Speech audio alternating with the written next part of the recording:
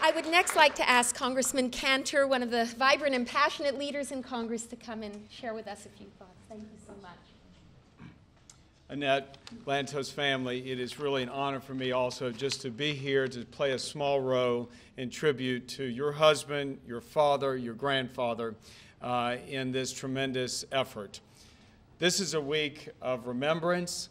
This is a week in which we commemorate Yom HaShoah to remember the tremendous tragedy that befell the world more than half a century ago.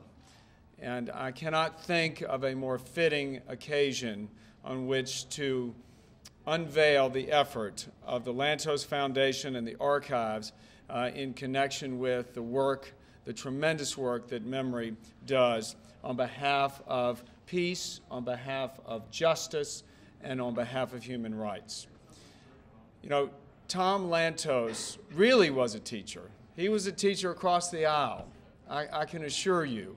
I remember vividly on a day where he sought me out, came across the aisle, took me into the back of the chamber and sat me down, and always was first in that to offer his time, to extend an invitation, his warmth, to invite me for further discussion.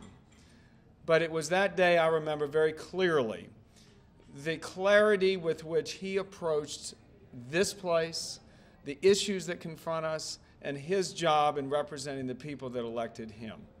And in so many ways, he really, really was the moral compass of the U.S. Congress. We miss him for that.